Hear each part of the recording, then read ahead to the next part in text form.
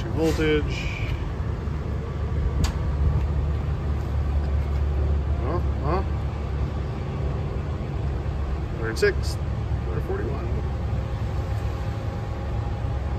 Oh, 323. We're already, because we're at 15%, we're not going to see 350. Yeah.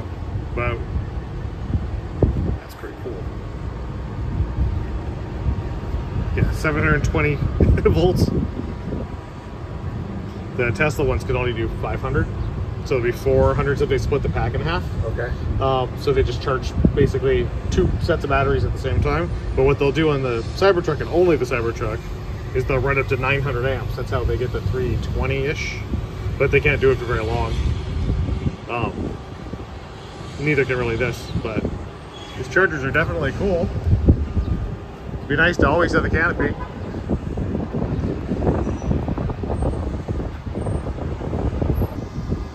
So we're at an EVgo station in Missouri because there really isn't a good Tesla option that you can get into that you don't have to drop the trailer, as we learned at the last location. But we ran into a problem.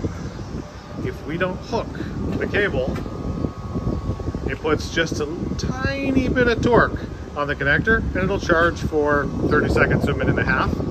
And then the station completely airs out, turns red, and you have to call them to get it to do anything because the screen will be frozen. So, tip if you're charging probably any Tesla with an adapter, and I'm using the A to Z adapter, so good high quality one, you have to take all of the torque off, and there's a little trick for it.